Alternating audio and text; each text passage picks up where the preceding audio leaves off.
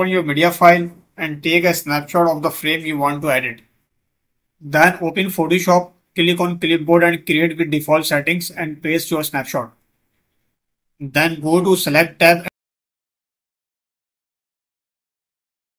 and click on subject. It will automatically select the edges of your pic and then you need to select the skipped area manually. You can also use object selection tool.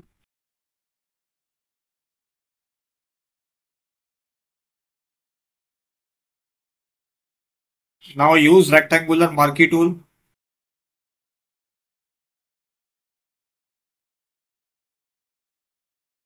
For free selection, use Polygonal lasso tool.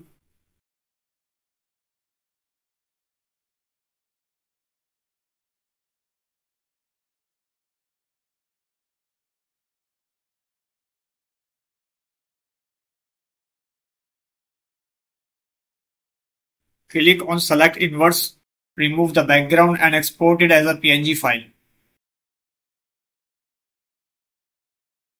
Now open Adobe Premier. Select your video and create project and drag your video files and the edited PNG file into the timeline to add your eye effects. Click on Bezier tool and create mask on the eye. Now cut it from the left navigation. Make sure to overlap your videos and image like this. Unhide your video and paste the mask onto the overlap video in the timeline. This will keep only the selected area visible. Follow the same procedure for the second eye.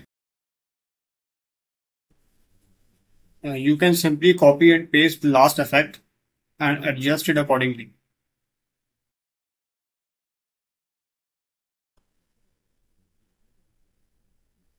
Hover your cursor over this value and simply drag it to the right until it matches the desired position.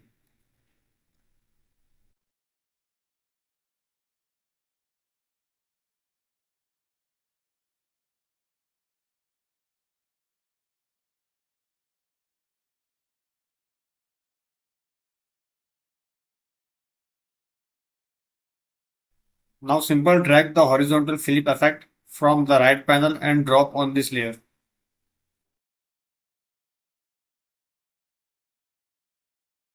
Now adjust mask on this eye.